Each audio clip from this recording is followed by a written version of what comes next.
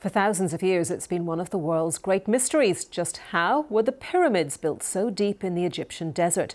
Now, scientists say they have the answer. They found evidence of a branch of the Nile, long since dried up, which they say was used to float the giant blocks needed to build the 4,000-year-old structures to their destination. Earlier, I spoke to Aidan Dodson, Professor of Egyptology at the University of Bristol, and asked him how this discovery can help us understand how the pyramids were built. Oh yeah, it ties in very well with how we thought things were done for a while, except that we'd always thought everything was being floated over during the Nile flood, which only lasts for a couple of months a year. Now we know there is a branch of the Nile running close to the desert edge. That means that materials could be brought in year round, which really changes our understanding of probably what the logistics are of pyramid building. It's worth pointing out. I was just going to say, would it explain how there are clusters of pyramids in different locations as well?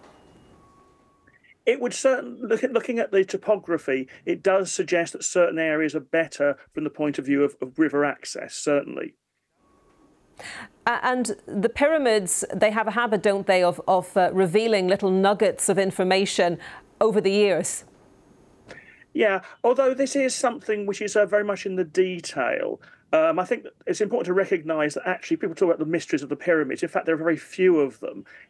We know why they're built, who they built them, and when they were built. It's more some little details and logistics, and this is where this discovery of the Nile branch comes in.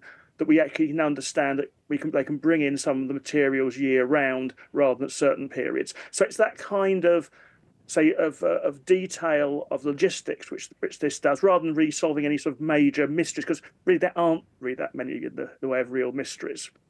And what will researchers now do with this information in terms of looking at the pyramids anew?